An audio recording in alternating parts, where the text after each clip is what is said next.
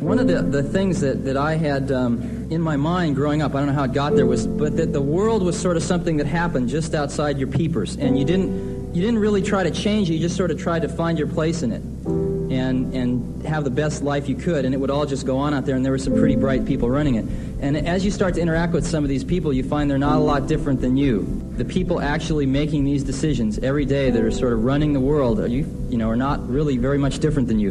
And they might have a little more judgment in some areas, but basically they're the same. Once you realize that, you start to feel you have a responsibility to do something about it, because the world's in pretty bad shape right now. I guess one of the things that motivates a lot of people that I've seen that actually get out and do something in any different field is that we all sort of eat food that other people cook and wear clothing that other people make and speak a language that other people evolved and use someone else's mathematics.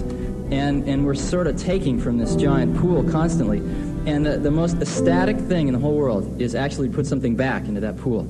And I think people from all the fields that maybe you've heard from here and a whole bunch that you haven't would express the same sort of feeling. It's the most ecstatic thing that I've encountered. When you pass a certain age, I don't know what it is, 25, 30 years old, you sort of as a human being inherit the responsibility of being a guardian of the earth for future generations of which you are all a member.